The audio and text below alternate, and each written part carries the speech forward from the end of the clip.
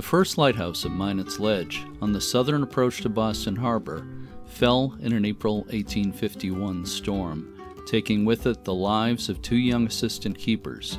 Congress appropriated funds for a new lighthouse in August 1852. General Joseph G. Taunton, chief engineer of the U.S. Army and a member of the new Lighthouse Board, designed the second Minot's Ledge lighthouse.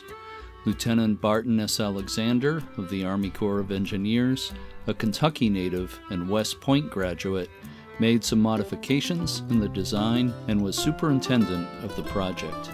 A friend once described Alexander as a man of massive stature with a head and heart in full proportion to his body. A shore station for the project was established at 7-acre Government Island, formerly known as Doan's Island, attached to the mainland on the south side of Cohasset Harbor. The painstaking cutting and assembling of the granite took place at Government Island.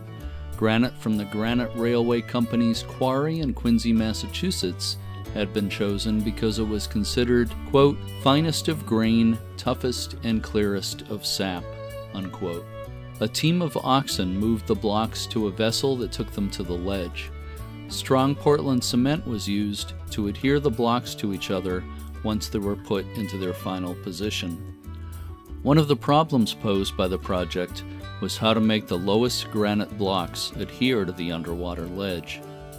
Experiments produced a solution.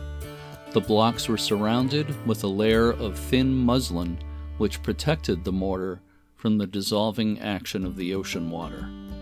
The foundation stones were also secured to the ledge using galvanized wrought iron bolts.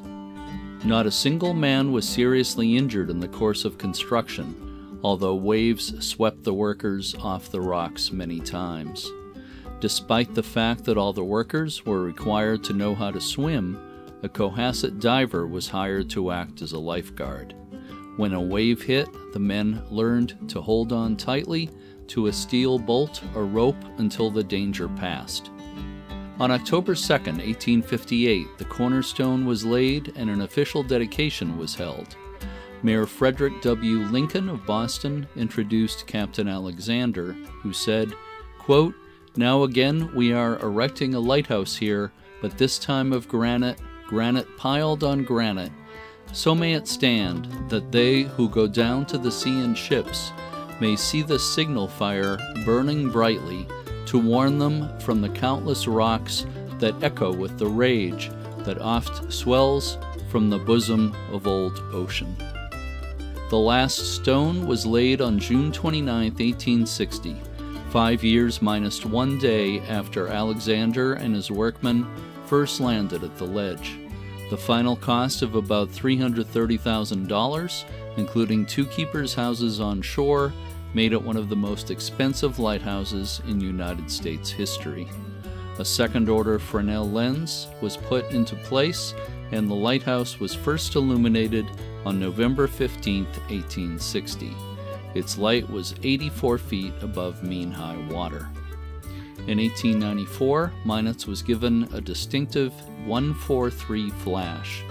A single flash followed by an interval of 3 seconds, then 4 flashes separated by 1 second, then another interval of 3 seconds of darkness, followed by 3 flashes, again separated by 1 second. Someone decided that 1-4-3 stood for I love you, and Minot's Ledge light was soon popularly referred to as the I love you light, an appellation that has inspired numerous songs and poems. Built of 1,079 blocks, weighing 3,514 tons of Quincy granite, the tower has stood through countless storms and hurricanes, a testament to its designers and builders.